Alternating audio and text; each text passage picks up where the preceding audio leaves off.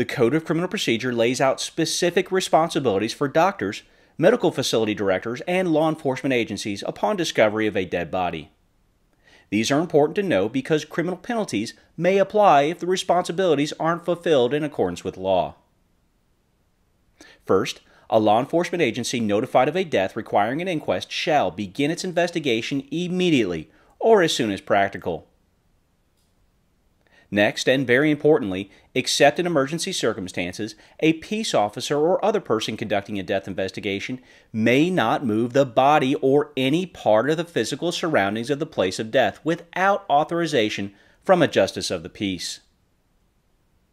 Now, up until this point, the Code of Criminal Procedure has covered only procedural law, which, as you remember, is different from substantive law, say found in the Penal Code. Procedural law is how we do something, and substantive law is what you can and can't do. There's an exception to every rule, though, and for the first time in our studies, we find substantive law located in the Code of Criminal Procedure.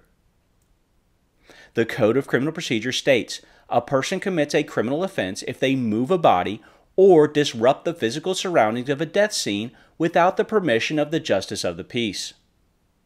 This offense is punishable by a fine of not more than $500, so it's essentially a C misdemeanor.